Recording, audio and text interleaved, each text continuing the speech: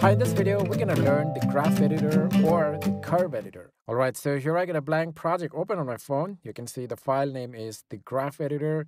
And over here at the bottom on the plus icon, I'm going to tap to insert a shape to our project. I'm going to tap on this rectangle. So a rectangle has been added to our project with the layer with the name rectangle1 added into this timeline. All right, so I'm going to tap on this layer rectangle1 and let's go to move and transform.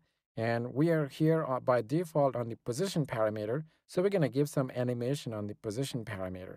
So with my finger on this control pad, I'm going to reposition the location of this rectangle onto the left. So swipe it onto the left like this on the control pad, somewhere about here. Let's position it here. And let's go to this diamond icon, which is the keyframe icon.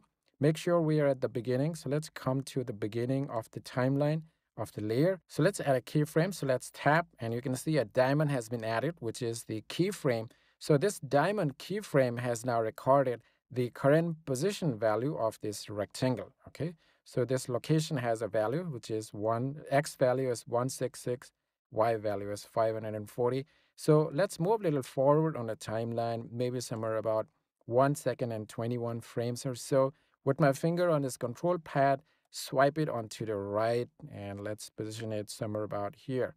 All right. And now if I give it a play, you can see here we have this beautiful, simple animation. So you can see here the speed of this animation is constant from the beginning till the end. You can see here the speed remains constant from the beginning till end. So I'm going to tap on the rectangle layer, go to move and transform, and make sure we are on the position parameter. You can see these are the two keyframes we just added. Now I'm going to come here to this section called the graph editor. You can see here there is a graph editor. So if I tap on this, you can see here we get some options over here. We get some 4 presets of graph editor. So before I get started explaining to you what exactly is graph editor, very quickly I'm going to add a graph editor over here. So you can see right now the graph is linear, okay, which is the first option, which is linear, means the speed remains constant from beginning till the end. The speed is constant. But now if I go to over here, make sure the playhead is in between these two keyframes that we added. And if I go here beyond these keyframes, you can see here those options disappears because you should always make sure the playhead is in between two keyframes. So there are no keyframes over here. So the option is now grayed out. But if I come back here, you can see the option is now made available because the playhead is in between two keyframes. All right, so I'm going to tap on the last option. Okay, I'm going to tap, and this is called as easy in and easy out. So which means it's going to start slow, and then it's going to accelerate in between, and then it's going to slow down towards the end. So watch how it starts. So it's going to start slow, accelerate in between, and then it will slow down towards the end. So watch it once again. So let's come to the beginning. And if I give it a play, slow starts, accelerates in between, and slows down towards the end. So this is called as easy in and easy out. So I'm going to come here to the third option, which is easy out, which means it's going to start very quick and it's going to slow down towards the end. So you can see here the curve is very stiff at the beginning and it's going to slow down towards the end. So we have a curve. So this is called as easy out.